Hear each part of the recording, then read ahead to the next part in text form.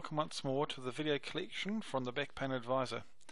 This video today is on two of the muscles that are essential to stretch for any low back pain but also back pain in general.